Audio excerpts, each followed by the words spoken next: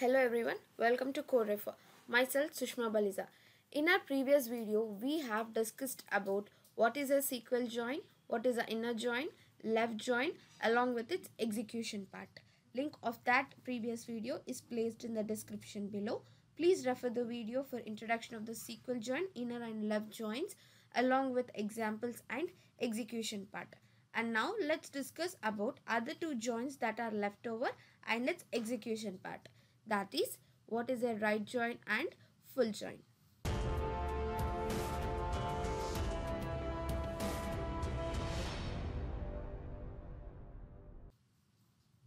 What is a right join? Right join is exactly opposite of left join. It returns all the rows of the right table even if there are no matching rows found in the left table. If you don't find any matches from left table, null is to be returned. To perform this join, right join clause to be used. Syntax. Syntax is similar to other two joins but right join clause which makes the difference. And this is the Venn diagram. Left circle represents the left table and right circle represents the right table. All the rows from the right table to be retrieved along with the matching rows of both the left and right table to be retrieved, and that should be the resultant of this right join. And now let's discuss about its execution part. Let's write a query for this right join. This is a right join and select. Let's take a few columns from first table, a.employee id, a.employee name, a.department id, and let's take all the columns from second table, from employees as A, and as we discussed, right join clause to be used on department B, on, and common column for both the tables is department id. A.department id is equals to B.department id. Before executing that query, let's execute those two tables so we can get an idea. So as department is to right side of the right join, we have to get all the rows from the department table, and employees is to the left of the right join. We have to get only matches of the right table, matches from the right table, that is department 1, 3 and 5. We don't have the column as 5 in department, so instead of that null is displayed, and 1, 3 and 4 again. So we have to get total of 5 rows from employee table, that is 1, 3, 1, 3 and 4.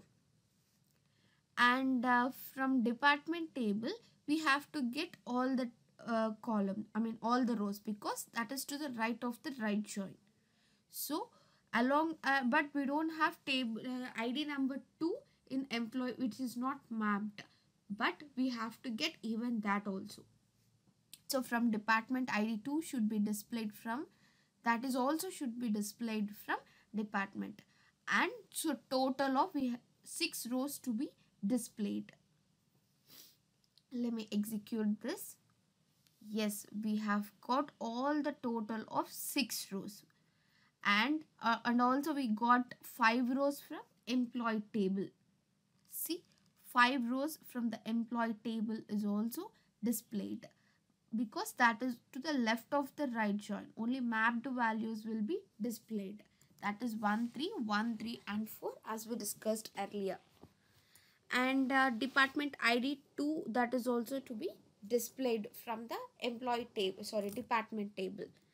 So once let me execute this again so that we can get the IDs. We can see the IDs what we have to get, 1, 2 and 4, 5 and 6. We will not get 5 because 5 is not mapped. So we got 1, 2, 4, 5 and 6. Along with that we also got department ID 2. Okay, and let's execute this query in another way for your better clarification. Let's take all the columns from both the tables, and let me change the tables. Department as A, and that is to be the left, and employees is to the right of the right join. On A.department ID equals to B.department ID. I have swapped both the tables. So first let me execute. Employees I have placed to the right of the right join. So we have to get all the rows from the employees table 1, 2, 3, 4, 5 and 6. And as department is to the left, we have to get only mapped values. That is 1, 3 and 5 is not mapped, 1, 3 and 4. So in the department we have 1, 3 and 4. 2 will not be displayed because that is not mapped at all. And for 5, as we don't find any matching rows from the left table, null is displayed at that place. So total of 6 rows to be displayed for this table. Resultant should be displayed as 6 rows. So once let's execute that. Yes, we have got 6 rows, and also as employee is to the right of the right join, we have got all the tables 1, 2, 3, 4, 5, 6. We have got all the rows from the employee table. And in the department only we should get mapped values, that is 5. 5 we don't have any matching rows from the left table, null is displayed at that place, and 1, 3, 4 is also displayed. So total of 6 rows we got displayed. Now let's discuss about our last type of join, that is full join. What is a full join? It returns all the matched and unmatched rows from both the right and left side table of the join clause. We can also define it as the combination of left and right join, or it combines the resultant of the both left and right joins. To perform this join, full outer join or full join clause to be used. Syntax is very similar to the other joins, but full outer join or full join clause which makes the difference. And this is the Venn diagram. This Venn diagram, it represents that all rows from both the tables, whether it is matched or unmatched, all the rows should be displayed. That is the resultant of this full join. And now let's execute this full join. Let's write a query for this. Select a dot, let's take all tables, all columns from both the tables, from employees as a full join as we discussed, or else we can also take full outer join also. Department as b on a dot department id, because department id is the common column of both the tables. So before executing, let me execute these two so that you can get an idea.